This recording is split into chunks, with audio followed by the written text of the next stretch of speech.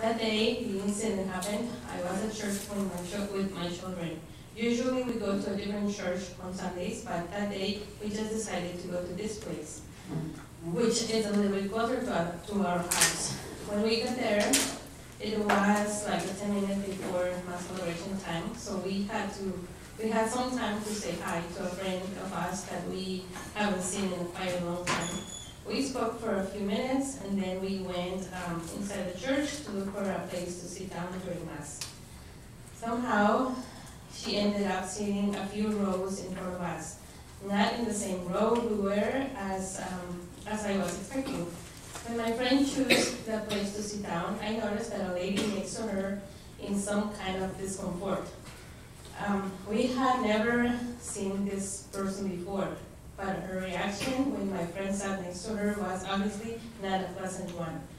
Well, mass celebration began, and when the time to say peace to each other came, I saw my friend extending her arm towards this person.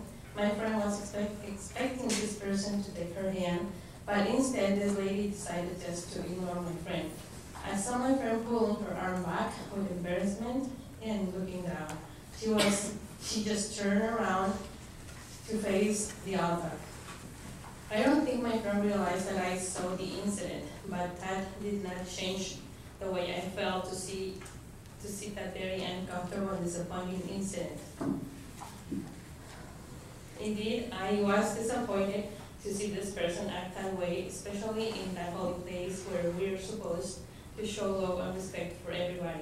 To see my friend's sadness made me upset that whole day.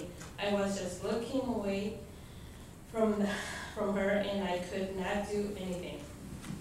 I was shocked and shattered, imagining how she felt at that moment because of this uneducated and ignorant person. A church is a holy place, and it's meant to be an inclusive place where love and peace should reign supreme.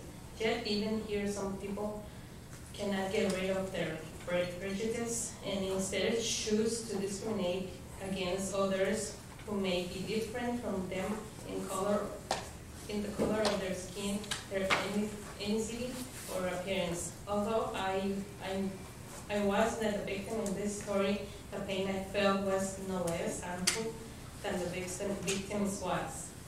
Not only because the victim happened to be my friend, but also because the incident took place in a church where we all supposed to show love and empathy for one another.